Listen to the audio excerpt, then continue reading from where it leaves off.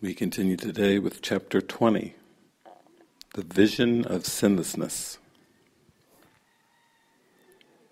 Vision will come to you at first in glimpses, but they will be enough to show you what is given you who see your brother sinless.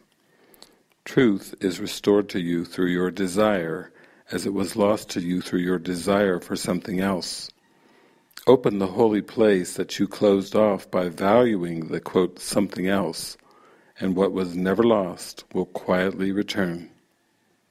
It has been saved for you. Vision would not be necessary had judgment not been made. Desire now its whole undoing, and it is done for you. Do you not want to know your own identity? Would you not happily exchange your doubts for certainty? Would you not willingly be free of misery and learn again of joy? Your holy relationship offers all this to you. As it was given you, so will be its effects. And as its holy purpose was not made by you, the means by which its happy end is yours is also not of you. Rejoice in what is yours, but for the asking, and think not that you need make either a means or end. All this is given you, who would but see your brother sinless. All this is given, waiting on your desire but to receive it. Vision is freely given to those who ask to see. Your brother's sinlessness is given you in shining light, to look on with the Holy Spirit's vision and to rejoice in along with Him. For peace will come to all who ask for it with real desire and sincerity of purpose, shared with the Holy Spirit and at one with Him on what salvation is. Be willing then to see your brother sinless, that Christ may rise before your vision and give you joy, and place no value on your brother's body, which holds him to illusions of what he is. It is his desire to see his sinlessness as it is yours. And bless the Son of God in your relationship, nor see in him what you have made of him. The Holy Spirit guarantees that what God willed and gave you shall be yours. This is your purpose now, and the vision that makes it yours is ready to be given.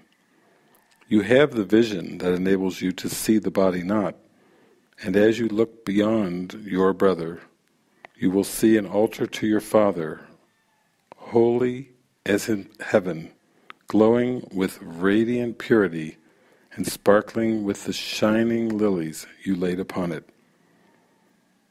What can you value more than this?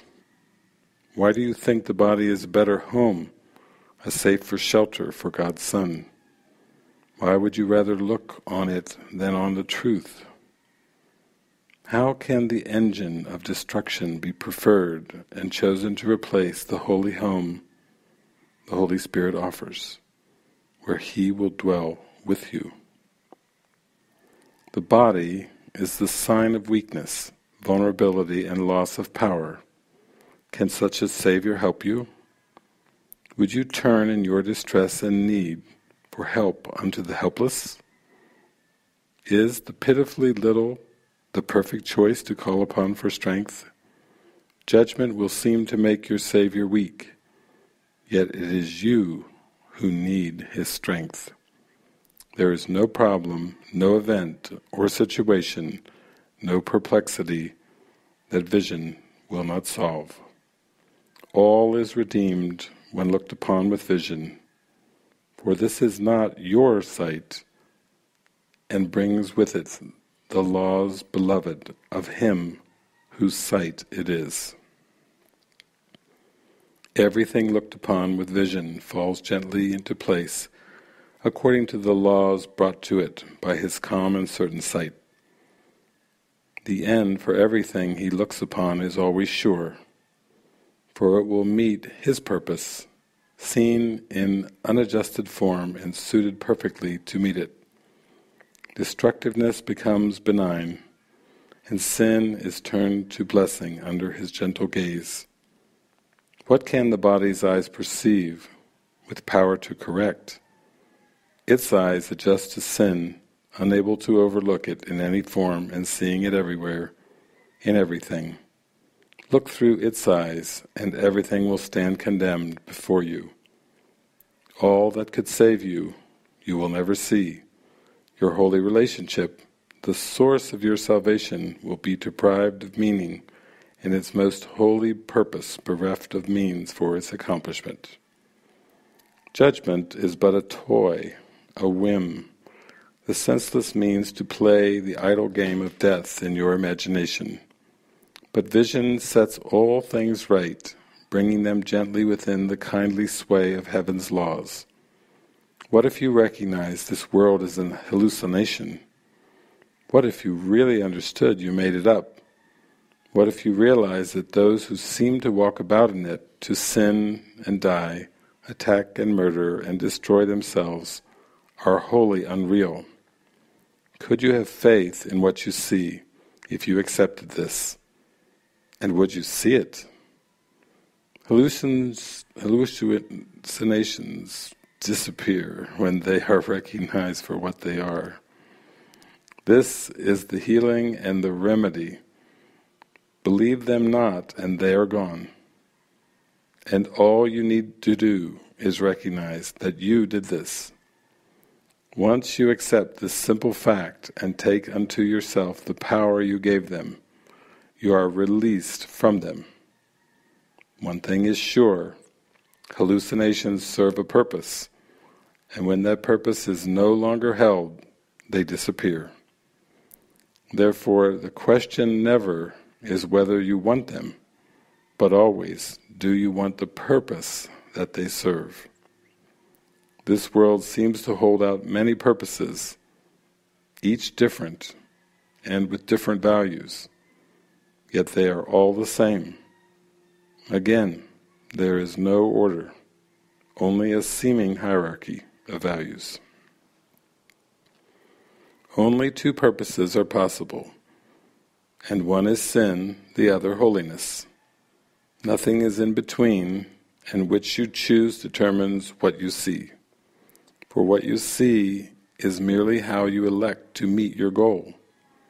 Hallucinations serve to meet the goal of madness. They are the means by which the outside world, projected from within, adjusts to sin and seems to witness to its reality. It still is true that nothing is without. Yet upon nothing are all projections made, for it is the projection that gives the, quote, nothing, all the meaning that it holds. What has no meaning cannot be perceived, and meaning always looks within to find itself, and then looks out. All meaning that you give the world outside must thus reflect the sight you saw within, or better, if you saw it all or merely judged against.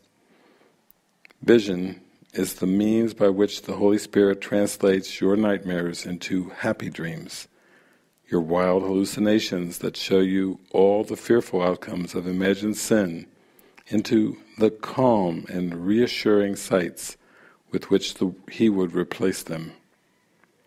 These gentle sights and sounds are looked on happily and heard with joy. They are His substitutes for all the terrifying sights and screaming sounds the ego's purpose brought to your horrified awareness. They step away from sin, reminding you that it is not reality which frightens you, and that the errors which you made can be corrected. When you have looked on what seemed terrifying and seen it change to sights of loveliness and peace, when you have looked on scenes of violence and death and watched them change to quiet views of gardens under open skies, with clear, life-giving water running happily beside them in dancing brooks that never waste away, who need persuade you to accept the gift of vision? And after vision, who is there who could refuse what must come after? Think but an instant just on this. You can behold the holiness God gave His Son, and never need you think that there is something else for you to see.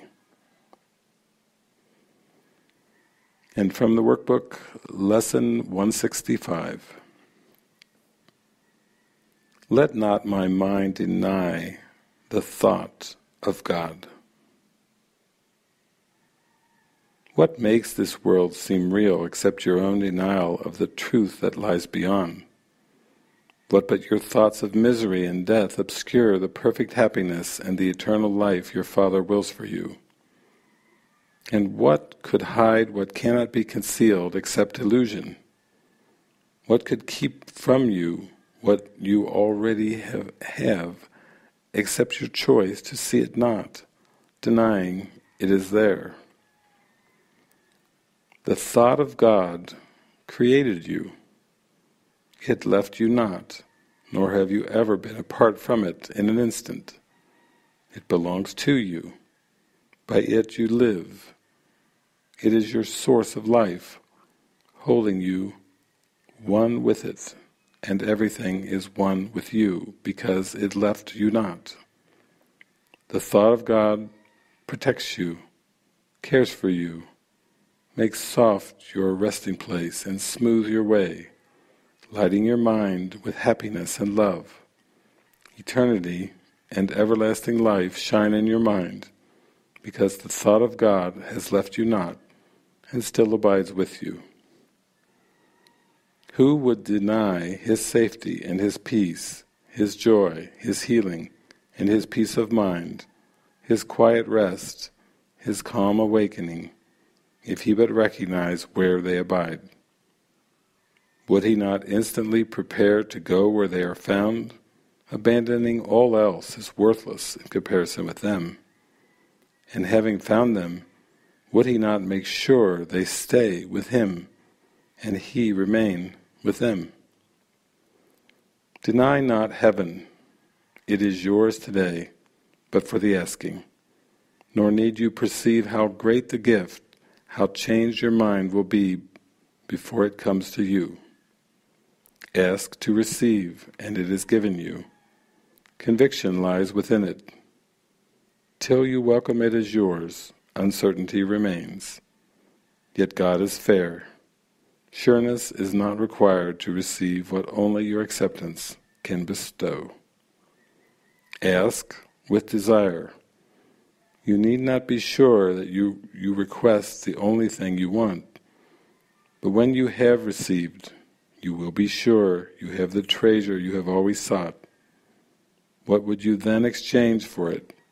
What would induce you now to let it fade away from your ecstatic vision? For this sight proves that you have exchanged your blindness for the seeing eyes of Christ. Your mind has come to lay aside denial and accept the thought of God as your inheritance. Now is all doubting past, the journey's end made certain, and salvation given you. Now is Christ's power in your mind, to heal as you were healed. For now you are among the saviors of the world. Your destiny lies there and nowhere else. Would God consent to let His Son remain forever starved by His denial of the nourishment He needs to live? Abundance dwells in Him, and deprivation cannot cut Him off from God's sustaining love and from His home. Practice today in hope, for hope indeed is justified. Your doubts are meaningless, for God is certain, and the thought of Him is never absent. Sureness must abide within you who are host to Him. This course removes all doubts which you have interposed between Him and your uncertainty of Him. We count on God and not upon ourselves to give us certainty, and in His name we practice as His word directs we do. His sureness lies beyond our every doubt. His love remains beyond our every fear. The thought of Him is still beyond all dreams and in our minds, according to His will. Amen.